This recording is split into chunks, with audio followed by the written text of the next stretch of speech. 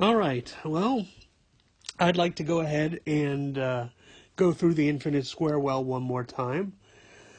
Um, Obviously, you could just watch the first video a second time to get another look at it, but I figured it'd be better if I just record another version because it's possible I may talk my way through it slightly differently or show steps in a different way. And so, for something that's both very important, the infinite square well as a problem is an extremely important example for quantum mechanics, but also that can be very complicated if you're not used to questions like this, if you're not used to going through some fairly significant problems. Then it's really nice to take it slow, go through the problem over and over and over again, and that's the secret. When I was a student, an undergraduate, taking quantum mechanics for the first time, I was really interested in the subject, but it was obviously different than any other class I'd ever taken. The problems that we worked on took a very, very long time to solve. They weren't like normal physics problems or math problems where you have the problem and then you work on it and you're done in 2 minutes or 5 minutes. We had homework problems that would take 2 or 3 hours to solve, even if we knew what we were doing. And the only way to get to the point where you really have it down, where you're going to be on a test with a blank sheet of paper and you can reproduce the steps and the method to solving these types of problems in a reasonable amount of time, is to really practice and rewrite and go over it over and over and over again, even if you're bored with it. But if you do it, then you're not going to have problems when it comes time to actually be required to reproduce this stuff. So anyway, this is second time going through infinite square well. I hope it helps the understanding. I hope if there were any steps that seemed confusing last time will become a little more clear this time. But anyway, here we go. So the infinite square well is that problem where we're given a potential. So this is potential versus x. And a potential is everywhere less than 0. So here's 0, and here is a, let's say. The potential is infinite. Okay? So that means at 0 and to the left, you basically have a wall, and that wall is infinitely high. And then the same goes for A. At A and everything to the right of A, you have a wall that's infinitely high. But in between 0 and A, the potential is 0. So you have like a floor. And the way we mathematically show or write this particular potential, V as a function of x, is what's called piecewise. And so this potential is broken up into 3 pieces or 3 regions. The first is the potential is infinity when x is less than 0. So everything to the left of 0 is infinity. The potential in region 2 is 0, and that region is between 0 and A. So when x is between 0 and A, we're inside the well, we're inside the box, and so our potential is at 0 there. And then past A, the third region, we're back again with a wall that's infinitely high. So x greater than A, everything to the right of A, is at infinity.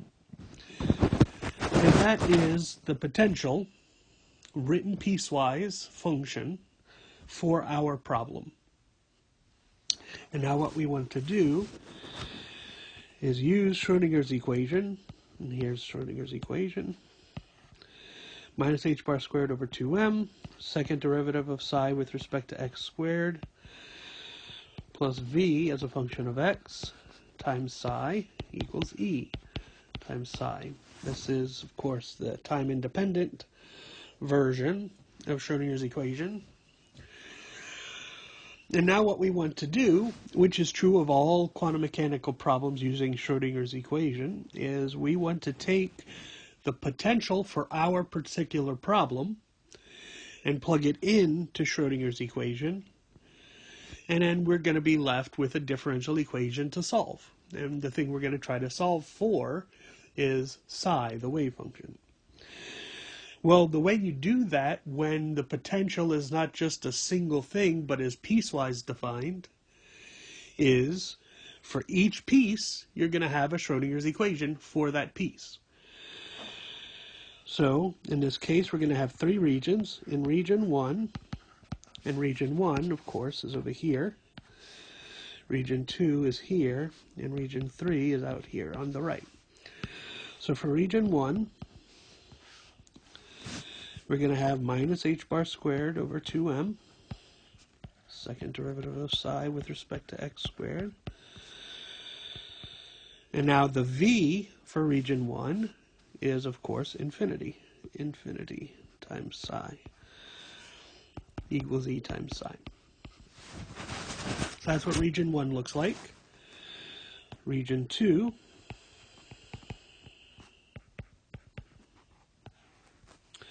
again, we have minus h bar squared over 2m, second derivative of psi with respect to x squared, plus v, but v for region 2 is 0, so that term goes away, and we have equals e times psi.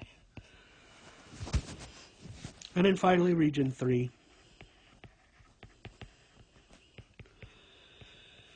Looks exactly like region 1. Minus h bar squared over 2m, second derivative of psi with respect to x squared, plus infinity times psi equals e times psi. So there we go. We now have our problem stated.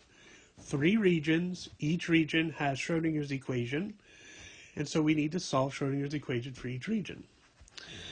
Well, first thing is, because we have this infinity in region 1 and region 3, we automatically know the answer to these problems for region 1 and 3. The only way we can solve this, where there's an infinity in the problem, is if psi is equal to 0. Because if you have something times infinity, that's always going to be infinity unless that something is 0. The only way you can ever get an answer out of this differential equation is if psi itself is just 0. Then you lose the infinities. So the only one we have to worry about is region 2. Now physically, what does this say? For region 1, the wave function being 0 basically says that the wave function is 0 all over that region. The wave function being 0 basically represents the fact that you will not find the particle there.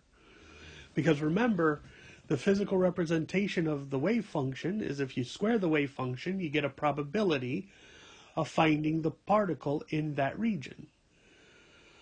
Well, if the wave function is 0, squaring 0, you get 0, so the probability of finding the particle in region 1 is 0. So all this is saying is, because the region 1 is just a big infinite wall, you're never going to find the particle over there. It can't be there. And again, the same for region 3. Region 3 is an infinite wall, or a wall infinitely high. The wave function is defined to be 0 there, and so the fact that it's 0 in region 3 means the probability of finding the particle in region 3 is 0. Obviously, this is going to apply or imply that the particle must be somewhere in region 2. So that's what we're going to worry about. What does region 2 tell us about the wave function? Region 2. This is the region that is 0 less than x less than a.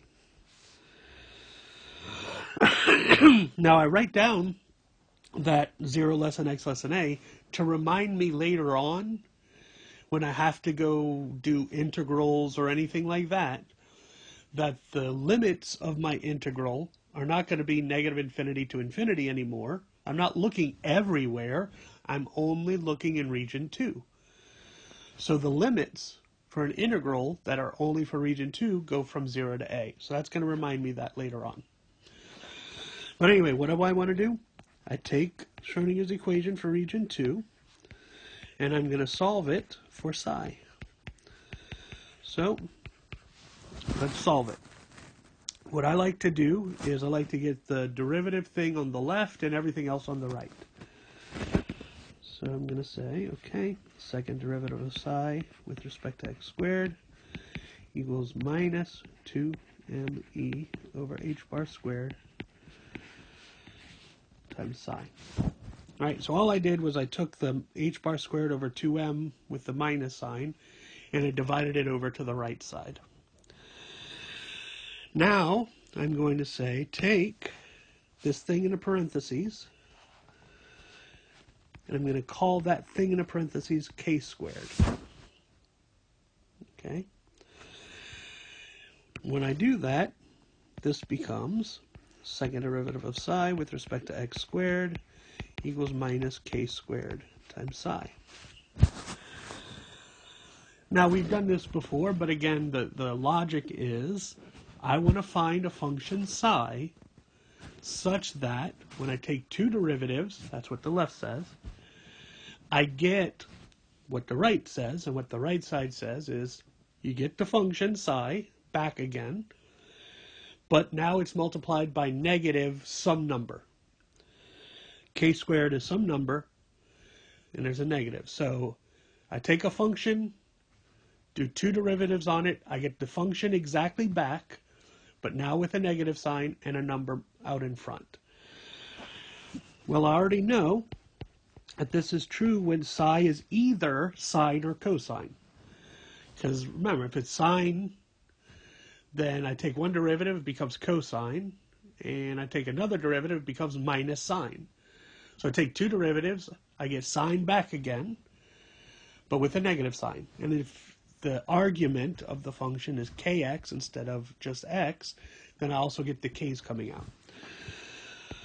Now, because both sine of kx and cosine kx work, then what I'm going to write is what's called the general solution, which is a linear combination of both solutions.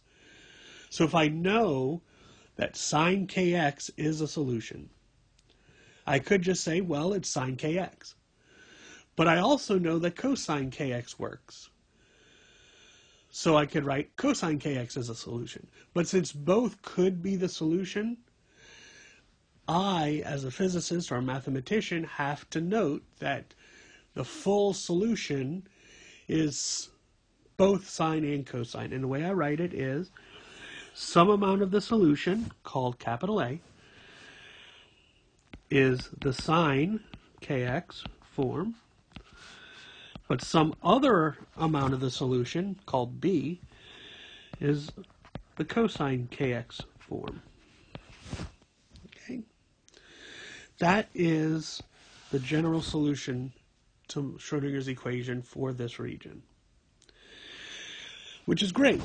That's really good. The problem is there's a lot of things I don't know here. A is a number, I have no idea what that number is, and B is a number, and I don't really know what that number is. And K, remember, K squared is this combination 2me over h bar squared. E, the energy, I don't know what the energy level is, so I don't know what K is either. So I have three unknowns in this solution. Well, I don't want unknowns in my solution. I want to know my solution totally. So at this point, this is when we switch from, now that I've found the solution, the general solution, let's get specific for this particular problem. What is the exact solution? And in order to do that, you have to work on what's called boundary conditions.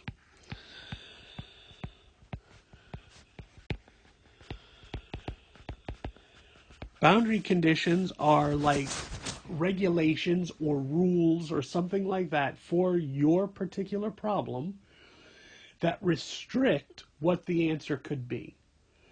So yeah, in general, you could have this solution, but because of how I started my problem or the fancy little implementations, the actual solution is very, very specified in a certain way. Kind of like this. You can have a string, let's say a string, a guitar string or something. And the solution could be, how does the guitar string wave? How does it vibrate? Well, the answer is some kind of a wavy function. But the true answer to a real problem would depend, for instance, on how did you pluck the string? Did you pull it down first and then let go? Did you pull it up first and then let go? How hard did you pull it up? Did you, instead of, plucking the string up or down, did you tap the string? These are all different ways of starting the problem. The string is the string, and it's going to wave the way it's going to wave, but how you start the wave will make a difference to the actual answer. Those are what's called boundary conditions. And so same thing here. We have a general problem. A particle is placed in this box. But by applying the boundary conditions, we're specifying a certain starting point for how the problem begins. And for this problem, we have two. The first boundary condition is that the value of our wave function when x is equal to 0, this means the value of the wave function at the left side boundary. Remember, the boundary is the fact that we have a wall over here at 0. So we want the value of the wave function when we hit this wall. That's the boundary. That's why it's called boundary condition. So the condition is the value of psi at the left side wall is equal to 0. Okay, that's nice. I'm just saying, if you look at the wave function for this picture, notice on the left it's all 0, because I told you the particle can't be inside the wall. But it could be anything at once inside the box. But what I'm specifying is that point right at the wall, the wave function is defined to be at 0 there. Now it could go up and start to wave in here. That's fine, but at the wall, it's 0. Okay. The second boundary condition, very similarly, is the value of the wave function evaluated at x is equal to a, that's the right wall, over here.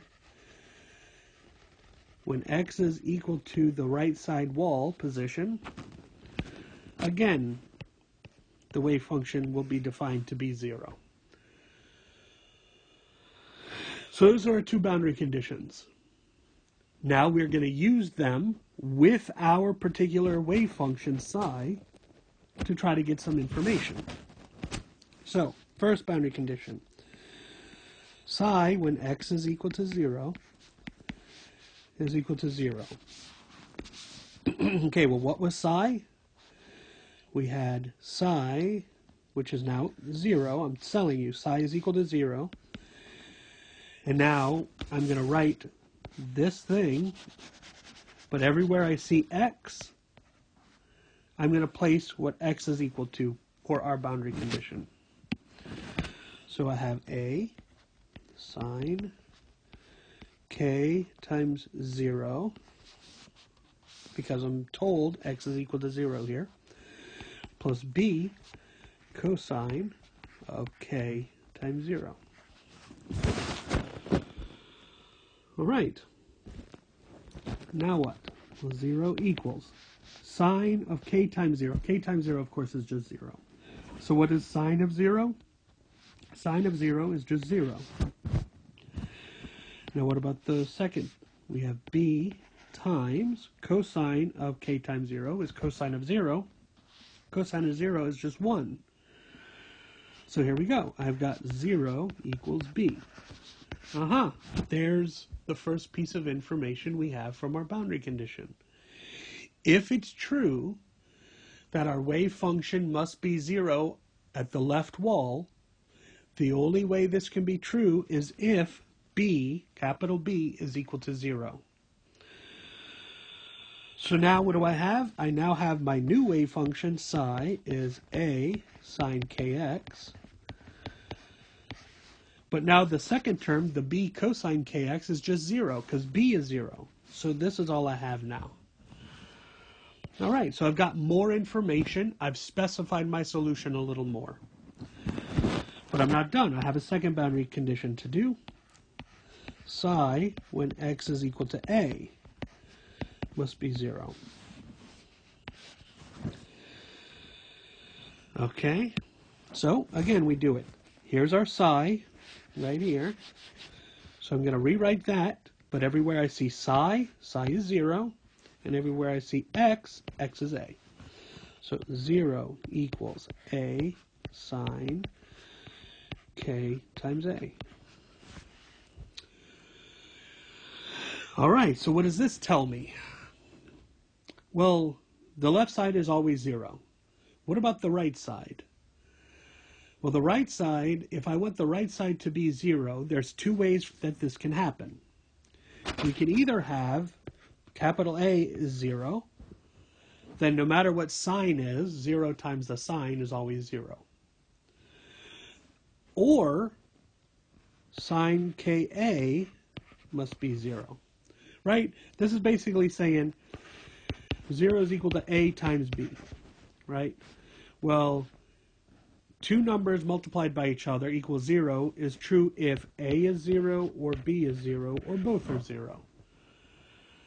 That's all I'm saying here. We have A times sine Ka is equal to 0. That's true if A is equal to 0 or sine Ka is equal to 0. Well, capital A being equal to 0 is dumb. Because if capital A is equal to 0, then look at what our wave function becomes. Psi is 0. And now, for our three regions, all three of our regions, psi will be 0. It's 0 in region 1 and 0 in region 3 because of the original stuff. And now we found out it's 0 in region 2 too. And all that means is there is no particle anywhere. That's bad. So we know that can't be true. So it can't be capital A is equal to 0. So the only thing it can be is that sine Ka is equal to 0. So let's investigate this. When is the function sine of k times a equal to 0? We want it to always be 0. A, this little a here, is a number. It's where is this wall located, the 2 meter mark or the 3 meter mark. So that's just a number. The only time sine function is equal to 0 is sine of something is equal to 0 when alpha, that something, is some number times pi. Right? Sine of 0 is 0, sine of pi is 0, sine of 2 pi is 0, sine of 3 pi is 0. So for n is 0, 1, 2, and so on, any integer, the thing inside the sine function must be some integer times pi. If it is, then it's always 0, no matter what. So, for sine Ka to be 0, it must be that k is n pi over a. Right? Look at it. Sine of Ka must be 0. And I know that the thing in the argument, k times a, must be n pi. Because the only time sine is equal to 0 always is if it's sine of some number times pi. So Ka, the thing in the sine, must be some number times pi. Now I just solve for k, and I get k is equal to n pi over a. Right? That's how I got it. So now I know. Good. This is perfect. I now know K is n pi over A. That's what this boundary condition has told me. The first boundary condition told me B is equal to 0. The second boundary condition told me that K, little k, must be n, which is some integer, times pi over A. So now what do I have for my wave function? Sine now is capital A times sine of K, which is n pi over A, times x. That's my wave function now. So again, I've gotten a more specific answer to my question. I started with the general solution, which is this one underlined here, but then applying the boundary conditions, which is specifying more about my problem. The second term goes away, because b is equal to 0 from the first condition. And then we know more about the k from the second boundary condition. So now we have our wave function really, really nicely. Another thing we know is that if you look at what this says k is, this says k is n pi over A. But we had something before about k. Look right here. Here we have another definition for k. K squared is 2me over h bar squared. So, oops, let me do this in blue. So if k is n pi over A, but it's also the square root of 2me over h bar squared, right? So this red circle tells me n pi over A.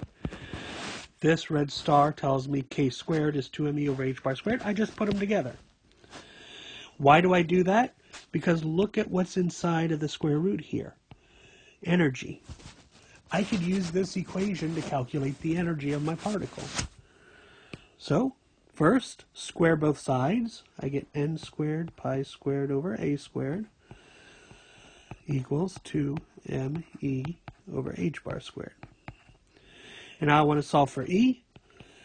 So you get E is n squared pi squared h bar squared over 2ma squared. There's something else I know.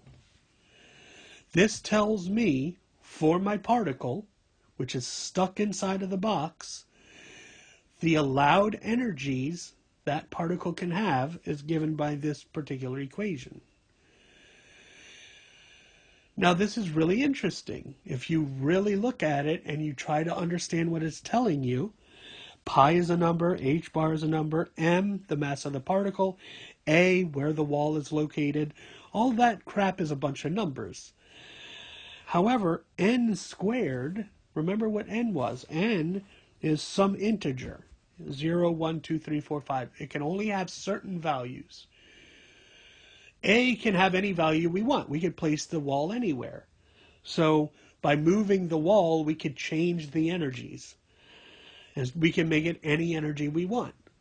But if we fix where the wall is, we can't have any possible energy. All we can do is change what n is equal to. So we could go from n is equal to 0. Okay, so energy is 0.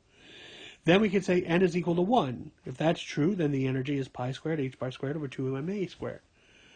But then if n is equal to 2, then we have 4 times pi squared h bar squared over 2ma squared.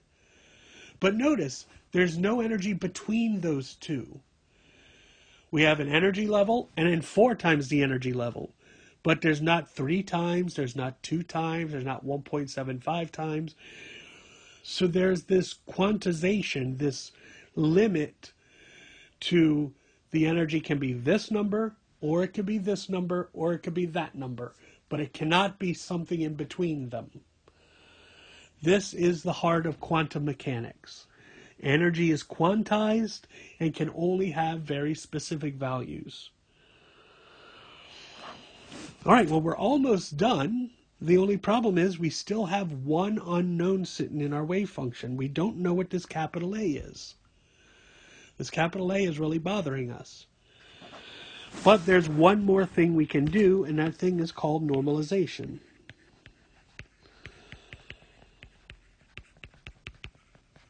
Normalization is using the fact that if you square the wave function, it tells you about the probability of finding the particle. Then it must be that if we look everywhere in the universe, we will find the particle somewhere. If it exists, of course. So, what that says is, if I take the integral over all space, negative infinity to infinity, of psi times psi, now this is the fancy complex number version of squaring psi, so I square psi, and I look between negative infinity and infinity, then the probability of finding the particle there must be 100%. That's what this says. It can't be 200%, it can't be 50%. We know that under the assumption the particle exists, the probability of finding the particle somewhere must be 1. We could use this to define what this capital A will be in order for probabilities to make sense. And that's normalizing the wave function. So let's normalize the wave function. What do we have? For our particular problem, we have the integral. Now, remember what I said. All this time, we're in region 2. So we have the limits of my integral are not from negative infinity to infinity anymore. They're only where region 2 is located, which is between 0 and a. So, integral from 0 to a of psi star, that's the complex conjugate of psi. Here's psi right now. Well, thankfully, this psi is not complex, so it's just whatever psi says. A sine n pi x over a. That's psi star. Psi, of course, is the same thing. A sine n pi x over a dx. So there's integral of psi star psi must be equal to 1. And now we have a math problem. This math equation tells me, or can tell me, what must capital A be for this to be true? Well, of course, a, this is just a number, so we can take it out of the integral. So we have a squared, integral of 0 to a, of sine times sine is sine squared, n pi x over a dx is equal to 1.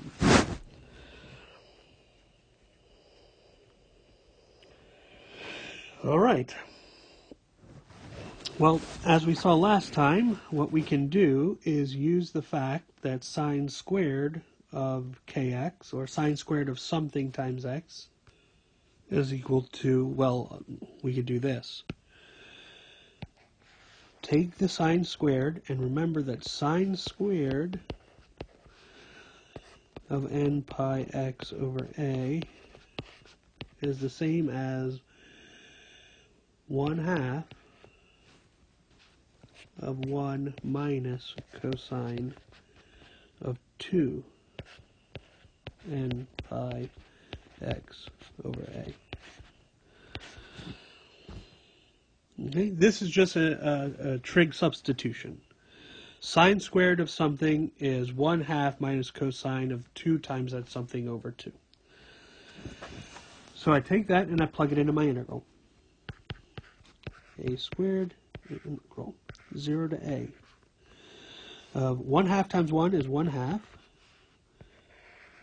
Let's do it like this. 1/2 dx minus integral 0 to a 1/2 cosine 2n pi x over a dx. Right. Sine squared is 2 terms, this term and this term. So the first term is the first integral, second term is the second integral. I took the sine squared of something, it's too complicated to do, turn it into regular stuff, using this substitution. And then I just use the fact that the integral of a plus b is the integral of a plus the integral of b. So now I have two integrals to do. But that's okay. A squared times. Integral of 1/2 dx is 1/2 of x evaluated from 0 to a. Okay, so that first term is easy. Next term, we have minus 1/2. Okay, integral of cosine of something times x is 1 over the something. So we can do, let's say, a over 2n pi sine of 2n pi x over a, all evaluated from 0 to a, equals 1.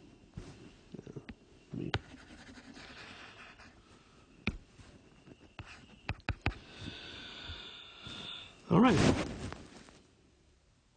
So now I have my two terms. Let me evaluate. A squared times. All right. We have x over 2, where x can be a or 0. So it's a over 2 minus 0 over 2. Okay, that's fine. Next term, we have minus a over 4n pi sine of 2n pi a over a, so that's sine of 2n pi. And then minus, but minus this minus here becomes a plus, a over 4n pi. Now we have sine of 0.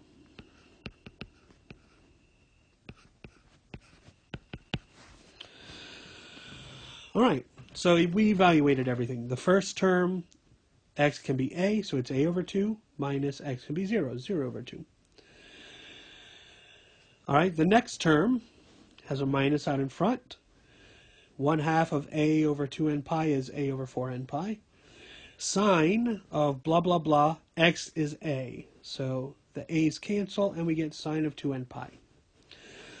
Finally, we have minus, because we go to the other side. So minus minus is plus, a over 4n pi, sine of blah, blah, blah, 0. So it's sine of 0.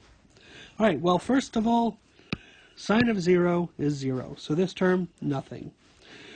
Sine of 2n pi, well, remember what n is any integer, 0, 1, 2, 3. So n times 2 times pi is always 0. So this term is 0 as well. 0 over 2, that's 0. So what do we have? We have a squared times a over 2 is equal to 1. Well, let's move up here. A squared times a over 2 must be equal to 1. Solving this for capital A, we divide over the a over 2, and so we get a squared equals 2 over a. So a must be square root of 2 over a. And now we got it.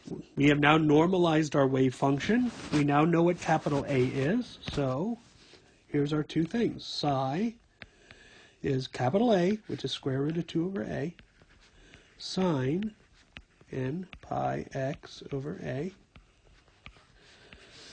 And the energy, n squared pi squared h bar squared over 2ma squared. And we have now solved the infinite square. Well, by solving it, I mean, number one, I got the wave function. That's number one most important thing to do. We have the wave function.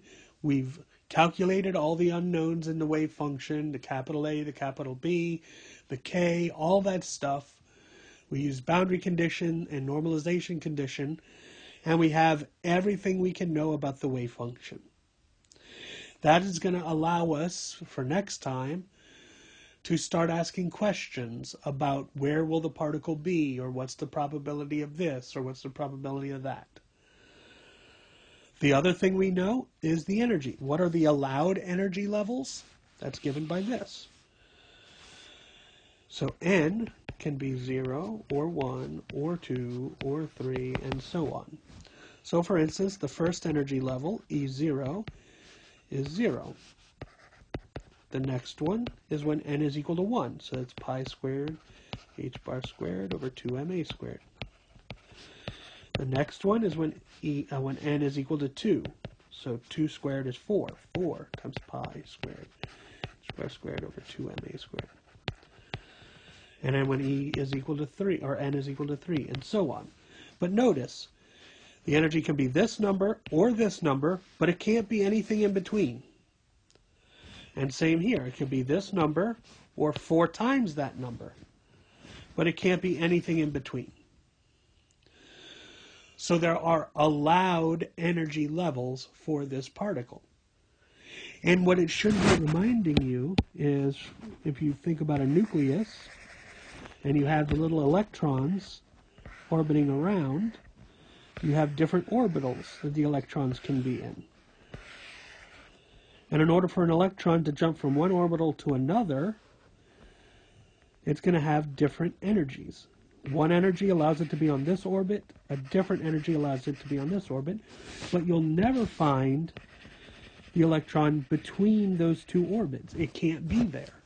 It must be this or that, and that's all it can be. This is what quantum mechanics is all about. So anyway, I hope this has been helpful. I hope going through it again, slightly differently, wording it maybe a little bit differently, has made it a little more clear what the steps are. The technique should be fine. You should talk your way through this problem, okay? What do? How do you solve the infinite square? Well, you should be able to tell me. You should be able to verbalize. Well, first, define your potential. And then for each of the regions in the problem, you write down Schrodinger's equation for that potential. You then solve Schrodinger's equation for the wave function. You'll have a general solution. You take that general solution and you apply boundary conditions. And those boundary conditions will start to define some of the unknowns in your general solution, and you get to a final wave function. You then normalize the wave function to get the last piece of information you need. Once you have that, you have your specific wave function for your problem, as well as the allowed energy levels. Okay? Now, to do it is a little bit more complicated because you have to be able to do the math. You have to be able to solve the differential equation. You have to be able to do the integral to find the normalization. Yeah, that's a little harder, but it can be done. You just saw me do it. You need to be able to do both. If you can't word your way through it, you'll never be able to write down the math to do it. Get the technique down. Tell it like a story how you would actually solve it. Once you have that clear in your mind, then start to do the specifics. Can I actually write down the differential equation, and do I know how to solve the differential equation? Once I can do that, can I do the normalization? Can I do this integral? If I don't know how to do the integral, I need to look up how to calculate the integral. Because if you're going to go to graduate school, or if you're going to pursue physics at a higher level, you have to be able to do these integrals. There's no cheating it. There's no, well, I'm just going to go my life without being able to do higher level math. Well, then that's not what physics is about. Physicists can do math. Now, we may not do it exactly as a mathematician would do it. We may have shortcuts, and we may have ways of thinking about it that may be different. That's fine.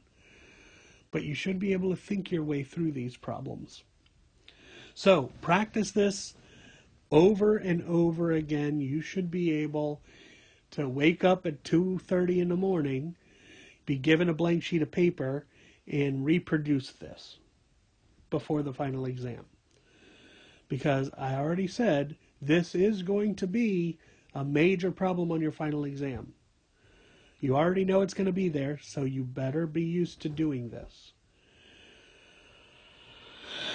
But anyway, practice it, practice it, practice it, and I promise you it'll be very, very clear eventually.